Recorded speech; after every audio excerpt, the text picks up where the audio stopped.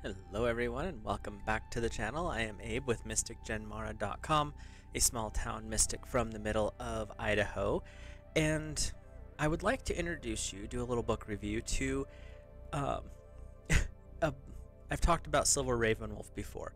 She is quite the eclectic, amazing Wiccan, but she did a book many years ago called The Ultimate Book of Shadows for the New Generation Solitary Witch. It's this behemoth. Sorry. But it is a very hefty book. It's published by Llewellyn Publishing. It's got a total of 590 pages. This, if you're new to Wicca or you're new to kind of a pagan path, this kid right here is worth picking up. It breaks everything down into different sections, which are super handy to kind of figure out where you want to go with it, because not everyone wants to do the same things. She has it set up so it's shadows of religion and mysteries, and she talks about shadows because not everyone's okay with being open or public about such things, so you work in the shadows. So part 1 is shadows of religion and mystery, part 2 is shadows of objects and tools, part 3 is shadows of expertise and proficiency, 4 is magic and enchantments, and then 5 is shadows of magic and real life. So the thing with this one is it is kind of an all-in-one grimoire. This is from some of her work with her covens. She is a Gardenian line witch, so if you haven't heard of Gerald Gardner, I've done videos about him. And she comes down through a gentleman called, I believe she was either initiated by Raymond Buckland or she was trained by him in some of the stuff, but that's where her line is. She's gotten really big into hoodoo and Dutch mysticism here in the last few years, which is kind of fun because it's all about poppets and the Dutch hexagrams that you can see on a lot of the Pennsylvania barns, the big circles with the different symbols and emblems in them. They're super cool. But this one, in the first section, back to the point of this, in the first section they talk about what it means to actually practice the spiritual practice, the religious aspect, if you will, of Wicca. And she has it set up so that you can do it by yourself, you can do it with a small group, it doesn't have to be through a line, and that's one thing that she does talk about, but she really wants you to focus on the meditations, the connection to God Source Divine, because in her tradition and what I've seen from Gardenians who are from the original Gerald's line, the whole purpose is a connection back to nature through the goddess and the god. It's not meant to be, oh look, I stand out from the crowd and I'm this. It's actually very much a spiritual practice, and that's what she brings back to it, which I really appreciate. She talks about like the triple exercises, the triple deity exercises. There's a creation story in here that is really cool. It's long. Starts on page 19 and goes to page 22. But when I say pages, we're talking gigantic pages, and that's the script. So it's a fairly long story, which is cool. But she goes into the different the sabbats, which are your ritual structures for the moons, which are a little bit different than the sabbat by itself. And a sabbat is just kind of your monthly setup that you do. She goes through instructions on how to set up a basic altar, the different moons and what they mean, which is really good if you're like me and struggle with astrology. But she goes through and breaks it down so you can see for example, Taurus, the energy is stability, peace, affection, responsiveness, saving, artistic ability, devotion, and harmony. The zodiac color for Taurus is the red-orange color. The element of Taurus is earth. There's secondary ones, but that's the primary. There's suggested operations you can do. Being that she's a Wiccan or a witch, whichever you want to call it, she focuses on calling them magic because in reality it is, because you're creating change in conformance with will. That's the core tenet of magic, is being able to do something that is strictly based off the energy of the will. It's not so much the physical world. Then she goes into, during the Taurus season, what to avoid, which for Taurus is missing a good opportunity, and things to be careful of during Taurus. And if you've ever met a Taurus, this is one that they all are really good at that they need to be careful of, and that is being stubborn. Something to always pay attention to if you work with a Taurus is they're a little bullheaded, because their symbol is the bull for a reason. But she breaks all this stuff down in the first part. There's different pantheons of different deities: Greek, Roman, Celtic, Norse, Germanic. Celtic and Norse Germanic are not always the same. Egyptian, and then she breaks down where the god and goddess concepts come from, and then we get into, if you are with a group, how to focus a group to achieve a goal. Which, if you're in a coven, a circle of some form, you tend to be trained that as part of your training, where the high priestess and the high priest get everyone's attention, and they can help everyone focus on one thing, and it helps keep everyone attuned. So she talks about how to do that even with a small group. Then she breaks it down, we're still in the spiritual part of this, into the calling of quarters, the different rites of passages that go through life. She even has some little rituals in here for self-initiation, which are a little bit different than what you would think, because it's not just I devote myself to it. There's more to it, so it actually causes a shift in your awareness.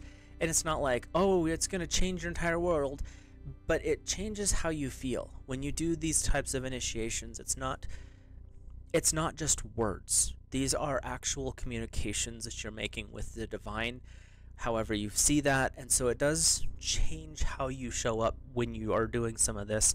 She goes through some solitary Sabbat rituals. Then she goes through like Yule Sabbat, the winter solstice, which is Yule. She breaks down what those different things mean, the different ways you can work within that Sabbat, different meanings, different ways of viewing what those Sabbats can bring in. Sorry. And she talks about, let's say, like Beltane. There's other names for it. Beltane is the most common one, especially here in the West. The approximate date, which if you're going by traditional calendar dates, it's May 1st. But she also tells you if you're going by astrology, it is when the sun is at 15 degrees Taurus. Okay, I don't do astrology, so I do May 1st. She goes from the meanings of the words, the different ritual focuses. Like for Beltane, it's the appearance of the matured horned god, fertility, protection of animals and gardens. You leap the fire for fortunate summers, and of course love magic. And then we go into how old the holiday has historically been seen, and Beltane or May Day, depending on who you talk to, is, according to her and some other resources I've read, one of the oldest, if not the oldest, continuously celebrated of the original Sabbats. There's not like a source to, well, it popped up around this time. Some of the other ones do have that, but Beltane has been celebrated that time period for thousands of years, you could say. I'm not a scholar in that respect, so I don't know. The popular myths around it are dancing the maypole.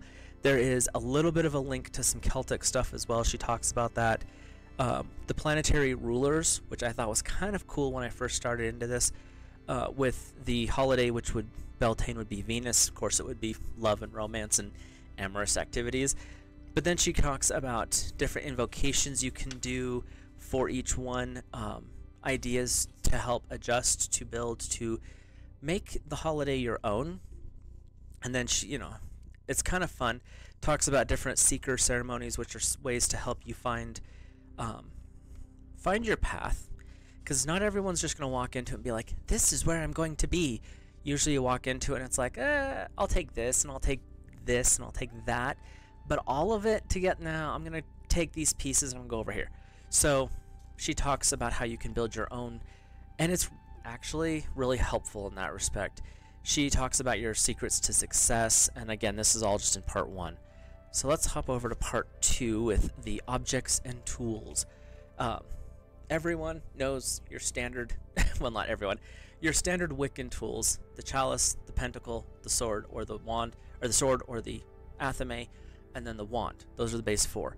But she talks about your altars and how to design them, which is really super fun when you have the time and space to set one up. What to have on an altar. She gives a demonstration of what all she has. She has like the besom broom, the wand, incense, multiple candles, images for the deity, your chalice, your book of shadows, which is a unique book, your salt, your water, the offering of crackers or bread, and then there's also some like waste containers, because usually when you have burning stuff, you have something you need you have to put it somewhere. She talks about how to cleanse your altars, the different cloths if you choose to use them. And I have to say, I like how she thinks about some of this, because you have your altar and everything in her for cleanliness and orderliness, sometimes for secrecy too. You want to keep all of your altar supplies in this shoebox or this locker at the end of your bed. So not everyone has to see it. Like, you don't have to leave your altar up all the time. You can, which when I had the space to do it, I did. But it's not necessary, and that's what she emphasizes. And when you're in certain situations, your book of shadows, or even just a book like this, can become a temporary altar, and she talks about how that can work as well. And those are super simple things, but it's stuff that you don't usually think about, so it can be very important. Different deities you can talk to, how to make poppets, what witches' bottles are for protection. She goes through all of that stuff, and then we hop into section 3, and that is the expertise and proficiency. This is where you get into once you've kind of gotten the meditations down and you're starting to understand what a circle means, what it means to practice rituals, what it means to talk to divinity, what it means to do candle magic, if you will. Then you get into how do you refine this? How do you bring it into a much tighter circle so your manifestations occur faster? And then what do you do to help you improve as a person, as a soul, as a spiritual being moving through the planet? She talks about different ways to do affirmations, positive thinking, which a lot of the times is just repeating a simple affirmation until it clicks in. And in this third part, she also talks about your animal totems. We hear a little bit about that in the metaphysical, but there's very specific associations historically and occult oriented, and she brings a fair amount of them. There's like 3 pages or so of these, like starfish, you're working towards your desires and regeneration. The moth, sending and receiving messages. We have kangaroos, forward movement, because they don't usually move backwards very well. So you've got these different attributes, like chipmunk, finding treasure in the earth, you're working for your future. And these can be spirit guides that come through like as a permanent thing, or it can be when you're dreaming, when you're in meditation, you keep having this one image pop up. She talks about how these can apply and how it can actually help you figure out what it is going on in your life. She talks about the mythical beasts and how they might be mythical now, but they may not have been in the past. And then she gets into the inner planets versus the outer planets, what it all means, how it applies to us, and the influences that come in. And like I said, it's a big book. It's got a lot of good stuff in it. She talks about how to do invocations to planets, which, unless you're really interested in astrology, that's probably not too much of a thing for you. She is really into, Silver is, and I like I said, I can respect it, the planetary hours of a day. And there's a section that talks about that in here as well, the different aspects of the moon, what it means, how to use it. When we talk about the hours within the planets, it's interesting how it plays out, because your hour is not a 60-minute hour ever in those respects. And she talks about how to break it down, how to do the exercises, And it gives you an entirely different way to apply that to manifestation work, to meditation work, to magic if you're doing like candle magic or something. It really gives you a different way to focus. And sometimes if you're doing, say you're working for love, but you're working in, let's say, energy of Scorpio, that hour of Scorpio, it's not going to work out so well for you, because Scorpio is a little more aggressive than necessary for love magic. And that's where knowing what time of the day can give it a little bit of a boost. It can also push back a little bit if you're doing the wrong stuff in the wrong hour. Does it mean it's not going to work? Absolutely not, because the will and the focus and attention of the person doing the ritual is the primary source of all of this manifestation. But if you're going to do it, give yourself a little extra oomph from the planets, and that's what she's talking about. She also talks about how to feel and sense the auras, how to strengthen yours to keep the unwanted stuff out and away. And then we get into like divination tools. And, you know, the common one, because I talk about it on here a lot, we have tarot, we've got I Ching, we have the runes. But that's 3 of like, I don't know, 20-ish or so, because you've got, I think it's bibliomancy, where you use books, just random books, to find answers. You can use pendulums for dowsing. You can use dowsing rods to douse questions and answers. There's crystals, there's crystal grids. There's all sorts of ways to do different divinations. And she kind of goes through some of that, including scrying, which is a little more tricky than people think. Using a crystal ball or a bowl of ink is a good way to practice those. She talks about recalling your dreams. There's just a ton of really good information. And if you can only imagine, I've been, if you can see that, whoops, there we go. There's bookmarks. There is, and I, this was one of those things where I was trying not to have 10,000 little tabs sticking out. So there's a couple of itty bitty dog ears in here, and I feel bad about that because I don't usually do that to books. Let's hop ahead to part 4. Like I said, there's just a ton of really good information. She talks a whole bunch about the tarot, breaks it down as to what the major and minor arcanas are. She goes through a couple of basic spreads just to give you an idea, like the Celtic cross is in here. There's the planetary card spread. This is a traditional spread. And then she also talks about the Roman antiquity house spread, which using the 12 houses and what the different cards mean in different houses. Okay, bouncing head. Section 4. We have magic and enchantment. So in this section, we are really getting into just the magical part of things, what alchemy means, how to get a basic understanding of that. Alchemy by itself is a lifelong pursuit. It's not something you're going to learn in a month, a year, or even 5 years. It is a complex, it is extremely intensive, and it's not just meditating to change an energy. There's a physical practice with alchemy, and they both need to be practiced to be practicing, in my opinion, true alchemy. Just the spiritual side, okay, that's nice, that's meditation exercise. Just the physical side, you're practicing chemistry. Bringing those two together is, in my opinion, the only way to practice true alchemy. But she talks about how to do that, and she goes through and gives brief descriptions of some of the symbols. There is so much there that you can only do a brief description unless you could sit down and go through the process of actually understanding them, and it's not easy.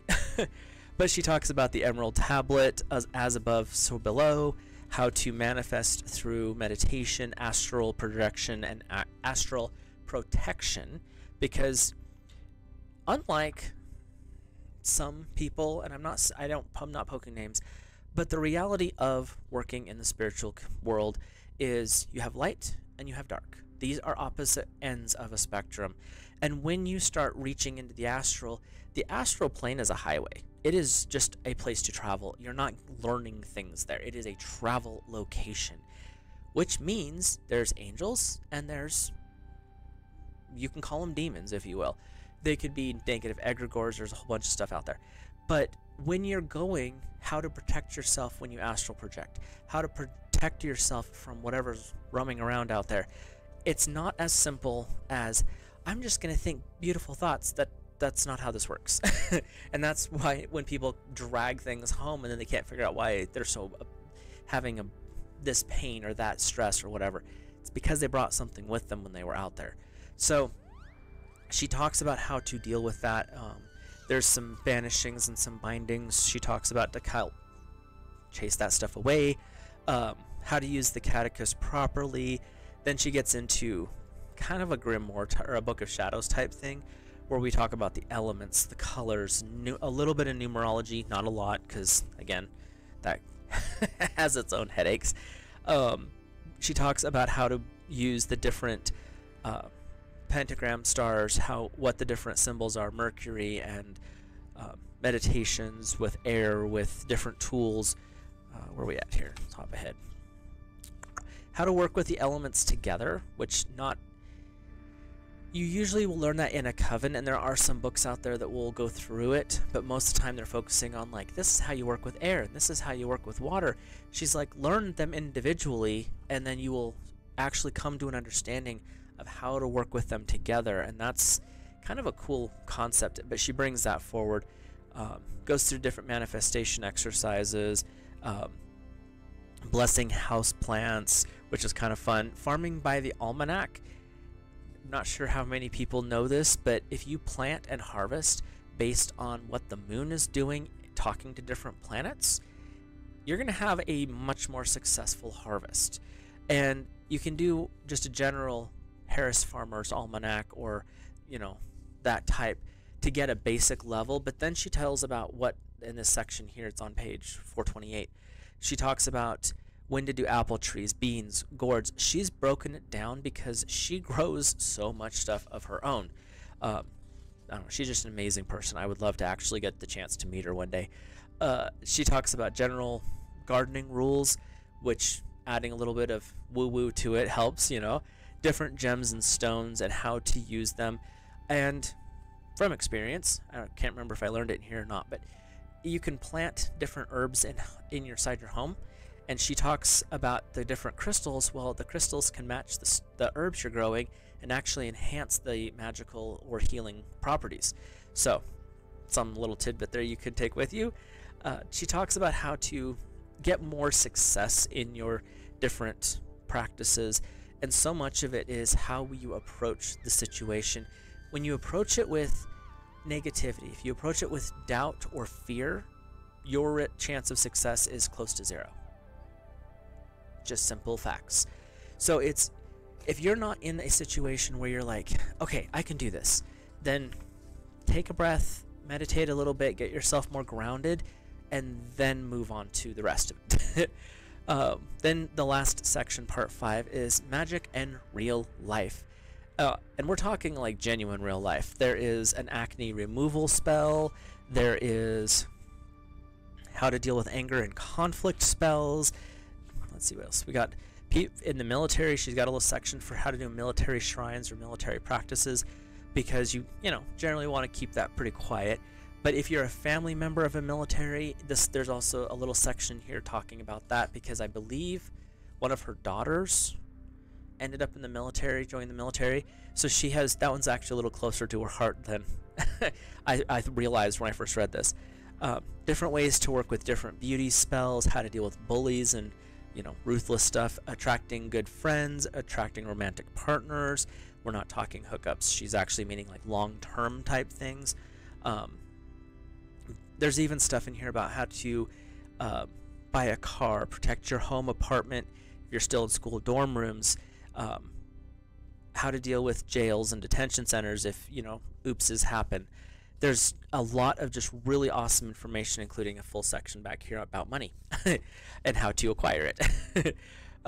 There's different things in here about, safe sex and dealing with some of the more controversial topics, the more stressful topics, things like unaliving self. She talks a little bit about this, and she also talks, and there's a section in here talking, where are we at here? Page.